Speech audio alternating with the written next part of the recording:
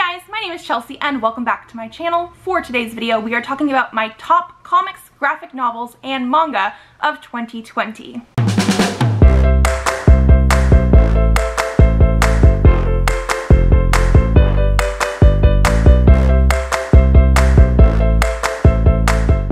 So I have 10 listed here for you guys today. They are going to be in my favorite order, so from 10 to 1, which means we're going to be mixing around the comics, graphic novels, and manga, and I'm super excited. I read quite a bit of manga and graphic novel comic stuff in 2020. I will leave my stats video linked down below in case you're curious, but almost a quarter of what I read in 2020 was manga. So I definitely have some favorites here, and I'm super excited to get into them, so let's do it. Number 10 is going to be the Prince Freya manga series by Keiko Ishihara. The reason this is down at number 10 is because I actually did give volume 1 4 stars, and when I first read volume 2, I gave that 4 stars as well. However, I did reread 1 and 2 to get to volume 3, and I re-rated volume 2 5 stars. So, starts off not perfect for me, which is not a bad thing, but it definitely gets really good. This follows our main character of Freya, who definitely starts off very naive and is a crybaby, that is what she calls herself, but she has to step into the prince's shoes because she looks identical to him, and when he is killed, they don't want the neighbor warring nation with them to realize that. So she has to then imitate the prince. Like I said, I really enjoyed this. The first book, I do feel like deals with her being a little bit more of that naive crybaby sort of thing, more than I would like, but it also turns quite dark quite quickly, and that darkness goes into these ones as well. We get more of the actual some war aspects in volume 3. There's a huge cliffhanger in 2. There's more, there's just so much in these books, and they definitely tug at your heartstrings. I'm really loving the character development of Freya, and so I definitely want to continue in this series. Number 9 is going to be Artifact 1 by J.T. Cruel. This is one that I got to read as an e-arc, and I definitely want to continue in this series. This one is a very hard one to describe, and so I'm not going to get into it too much, but the beginning of the story is a little bit weird for me. We deal a lot more with political versus religion sort of situation for the plot, and then there is one element that just completely flips it on its head, and I absolutely love it. I loved the continuation. I really can't get into it because I want you to experience that flip for yourself, but for me it was like an epiphany, and that's why I really enjoyed this. The beginning of it, again, that's the reason I don't have it higher on the list. It's just not fully my thing. I don't like the whole politics versus religion in a lot of stories. It really just depends, but in this one, I was a little bit apprehensive because of those aspects until we hit the reveal, and then I was in love. Number 8 is going to be Skyward Volume 2 by Joe Henderson. I read Volume 1 or 2 years ago, really enjoyed it. Read volume 2 this year, still really love it, 5 out of 5 stars. This one follows our main character of Willa, who lives in a world where the gravity has been sort of turned off. So depending on where you live, you either float around and have to worry about floating out to space, or you're more rich and more down to the ground level and you have mag boots and that kind of stuff. And it's just so well done. This is more of an in-between volume. I do think Volume 3 is the last one in this series, and so we started with 1, we went to 2, we're going to be going to 3, but the character development of this is still just stuff that I love. I love the world development here too, because of the fact that the gravity was turned off when she was very little, I'm pretty sure. It's great. There are characters in here that I ship together, and I don't know if that's going to be endgame or not, but I just really love this one. Number 7, we have the Promised Neverland by Kayu Shirai. Now, don't get me wrong, I absolutely love this manga series, and for some people, this is probably much higher on their lists. I have volumes 1 and 2 here. The main reason I think it's not higher on my list is I did watch the first season of the anime, and so I knew what to expect from here. I do want to say there is a little bit more details in here than what we get in the anime. The anime does a lot of good suspense building with the music and that kind of thing. I'm very excited to continue in this because it is done now, but we have a ton of volumes. But it's still really, really good. It lives up to the anime, but I have other ones on this list that are like new to me, and so I could not put these higher even though I absolutely love them. This one, I did not say what it's about. I cannot tell you what this is about, but this basically follows orphans who live in like an orphanage with their mother, who is the person that takes care of them, and then stuff happens that I literally cannot tell you about because you need to experience it for yourself.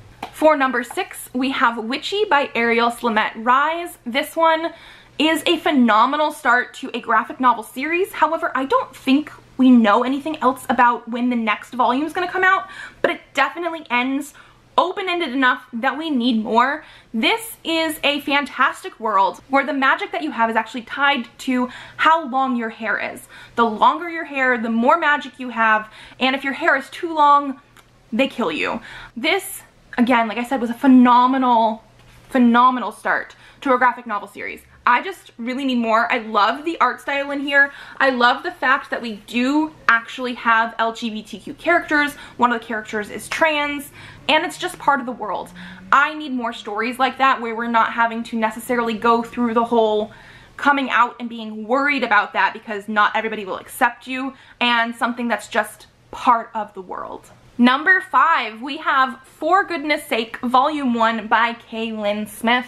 This is actually a very, very short one, but it packs a punch. I love Kaylin Smith's work. I started reading her with Plume, which I don't remember fully when the first volume of that came out, but that's like a webcomic that she also started doing volumes of, and I think I picked up the first volume of that in like 2017, 2018, something like that. But I absolutely love her work. This one follows Thatcher, who is a demon-ish type character, and Rain Waters, who is a hippie with a school bus, and basically he has been cursed to look like a demon. The more mean things he does, the more, I guess not necessarily evil, but like mean-spirited things he does, the more demonish he becomes, and she has taken it upon herself to try to reform him. I absolutely love this. I actually just got Volume 2 in the mail because I helped do the Kickstarter on both. That's why I have these. But Volume 2 just recently came out, and I'm so excited to continue in this world. Number 4, we have Not Your Idol by Aoi Makino.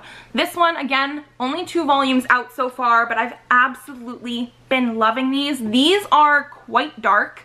We follow our main character of Nina, who used to be part of a like pop idol girl group, but after an assault, she has like quit the group, moved towns, cut her hair off, only dresses in boys' clothes, and so we have a really deep look into sexual assault, and especially like the assaults that go from guys to girls, and looking at like, it's not based on how they dress, it is not their fault. This could be very triggering, especially since we have not on-page rape, but there is rape and assault in book 2 especially. We also have another character who is a girl, but she definitely wants to be seen by guys as like the perfect girl, and so she is like the opposite voice to Nina. Again, like I said, these can be very, very triggering, but I really loved the emotions with it and the commentary with it. It was so well done in my opinion. Number 3, we have Something is Killing the Children by James Tynion IV. This one, I actually have the second volume, but I have not read it yet.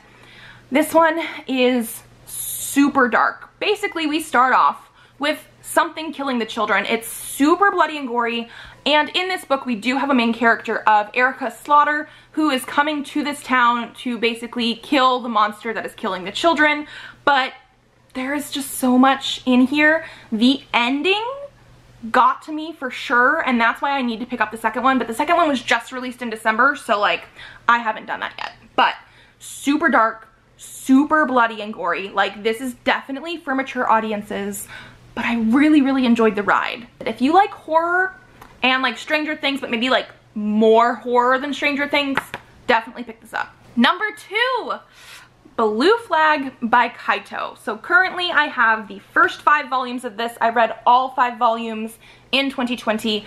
The reason this is number 2 and not number 1 is because I did end up giving volume 5 4 stars. It just followed a character that wasn't my favorite, and while it did have good commentary about like society's expectations with girls and guys in friendships and that kind of stuff, it was too sit down and rant about stuff and not enough like extra story where I feel like it could have been incorporated a little bit better. But basically this follows 2 main characters. We have Taichi and Futaba, who become friends in book 1, and then they also have friends. They have like a friend group, and they're trying to figure out like friendships and relationships in high school. We do have LGBTQ characters in here. We have a love quadrangle. It is very sort of messy, but I'm very curious to see exactly where everything is going to go. I've absolutely loved this so far. It definitely tugs on my heartstrings, and that's part of the reason it is so high up on this list. And then number 1, last but not least, I'm sure some of you guys can guess this, we have Paper Girls by Brian K. Vaughan and Cliff Chiang. So this is a 6-volume comic series that, let me see if you can see all 6, there we go, that I absolutely loved. This is time travel. It's so weird in the first, it's just so weird.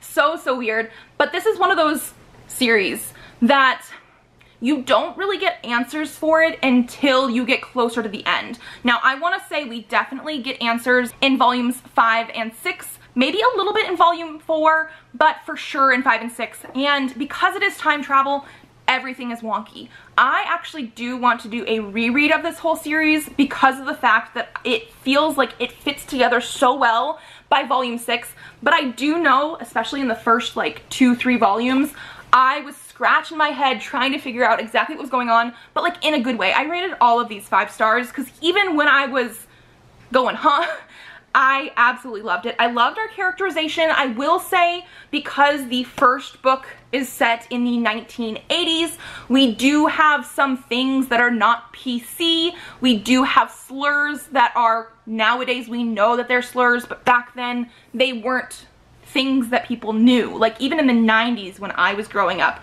they weren't things that we necessarily knew about. So that could be triggering for some people, especially since I think most of the slur stuff is related to LGBTQ stuff. Like one of the girls, I believe, is a lesbian, and some of the stuff could be said about that. But in general, Mac, especially in the early books, just has the worst mouth. And so I almost want to say just be prepared for almost any slur, just in case, because I don't fully remember what stuff she was saying, but there was stuff that she specifically was saying that was not appropriate nowadays. But, you know, for the time period, it makes a little bit more sense. But yes, time travel, really weird shit going on. Be prepared, but hopefully you're able to make it through volume 6, because if you're not too sure about the first couple, it will make sense, but this is definitely one of those ones that you sort of have to read all the way through.